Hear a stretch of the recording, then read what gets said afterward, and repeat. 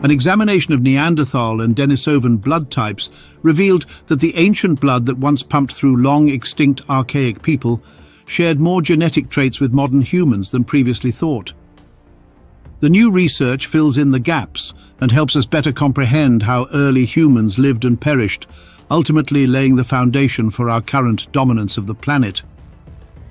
Despite not being intended to investigate Neanderthal extinction, the study ultimately provided a novel approach to doing so. The biologist Carl Landsteiner made a significant discovery about the composition of human blood in 1901. The 4 distinct blood types, A, B, O, and AB, were later identified as a result of this discovery, which earned a Nobel Prize. More recently, though, it has given researchers a hitherto unheard-of window into the existence and ultimate destruction of prehistoric humanity. An analysis of the high-quality nuclear genomes previously published from 3 Neanderthals and 1 Denisovan shows that these extinct hominins were polymorphic for ABO blood groups and shared blood group alleles. In other words, they found that these ancient hominins displayed the full range of ABO variability observed in modern humans, as we'll discuss. Neanderthals are an extinct human hunter-gatherer population that lived in Eurasia between 300,000 and 39,000 years ago before being totally replaced throughout their territory by Homo sapiens. Their morphological features progressively evolved from their ancestors and adapted to the cooler climate of Europe. Their arrival in Europe marked a major demographic and cultural change. The Denisovans are also an extinct human population, but their bone record is too fragmentary for complete morphological comparisons.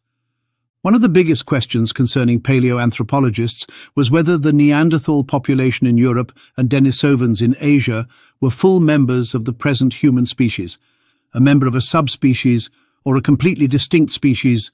Homo sapiens, the dominant species, took over Eurasia some 50,000 years ago, just as the Neanderthals and Denisovans were going extinct. Indeed, we need to comprehend why Neanderthals and Denisovans vanished in order to comprehend how modern man came to control planet Earth. Scientific evidence refutes the widely held belief that Neanderthals were stupid and that their low intelligence caused the much smarter ancestors of modern people to drive them to extinction.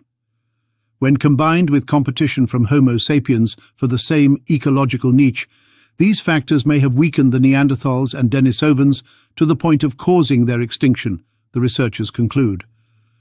Over the last decade, technological progress has allowed generation of data from the entire genome of some 15 extinct Neanderthals and Denisovans who lived 40,000 to 100,000 years ago from Western Europe to Siberia.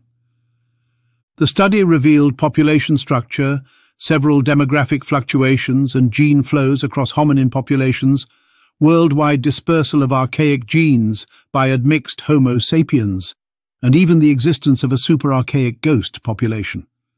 In addition, the availability of Neanderthal and Denisovan DNA sequences provided a phylogenetic status and chronological depth that have significantly enhanced the understanding of gene variation in modern humans. Nevertheless, you need to have a basic understanding of blood types to comprehend why this type is so uncommon and important.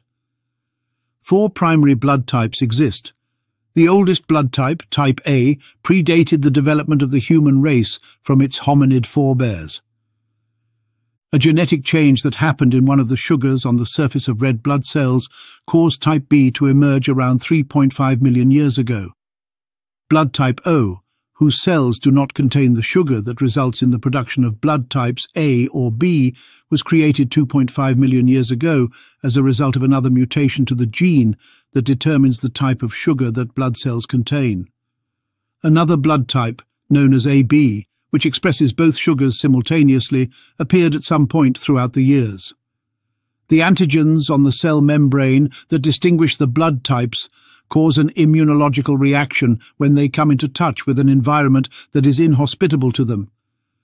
Researchers looked into the blood types of the Neanderthals using data from 3 Neanderthal genomes and 1 Denisovan genome from 64,000 years ago.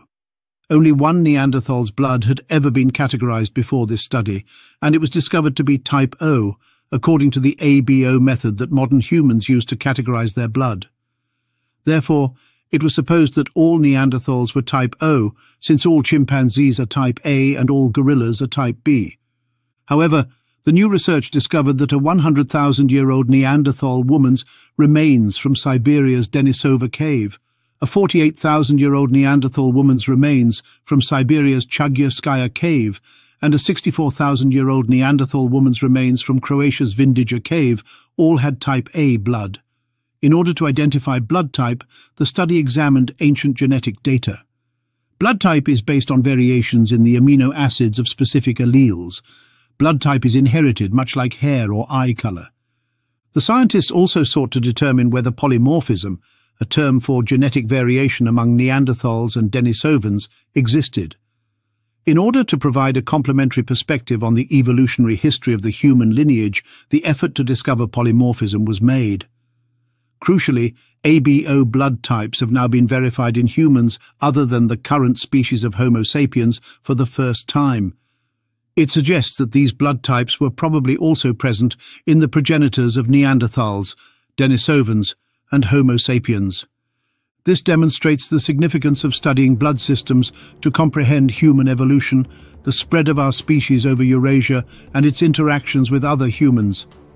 In addition to the ABO findings, the researchers claim that the genes underlying the blood groups in these ancient humans support the hypothesis that Neanderthals and Denisovans did not originate in Africa because they lacked specific antigens and had ancestral blood groups connected to African populations.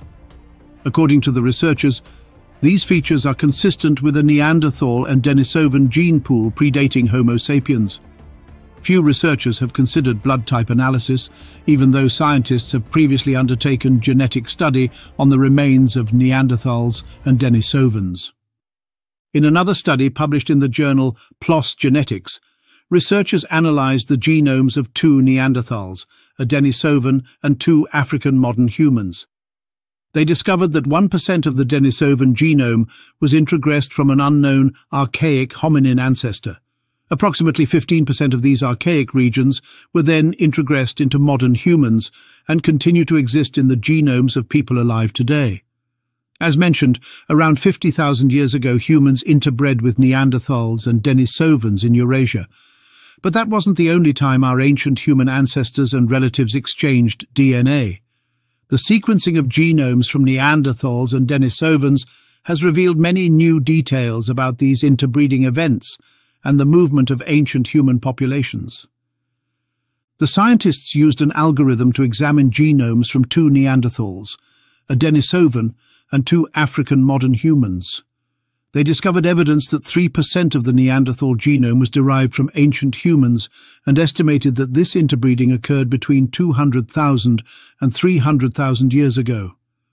Furthermore, 1% of the Denisovan genome is likely descended from an unknown and distant relative, possibly Homo erectus, and approximately 15% of these archaic regions may have been passed down to modern humans living today. Given the frequency of these occurrences, genetic exchange, sometimes referred to as sex, was likely occurred whenever 2 groups overlapped in time and space. The scientists also investigated the genes that secrete the ABO blood types and discovered a particular gene variant called a C allele. Prior to this research, this allele was exclusively observed in modern humans. Alleles are a collection of genes that can only be found in one place on a chromosome. These findings imply that early interbreeding between Neanderthals and modern humans probably took place most likely someplace in the Middle East of today. Therefore, the blood type research provides additional hints on the disappearance of the Neanderthals.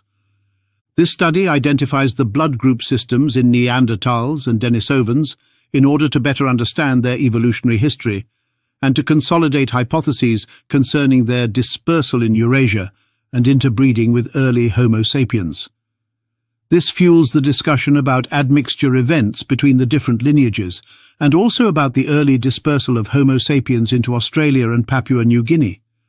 In fact, a distinct genetic link between the Denisovan blood types and the blood types of Aboriginal Australians and an indigenous Papuans suggests the possibility of mating between Neanderthals and modern humans.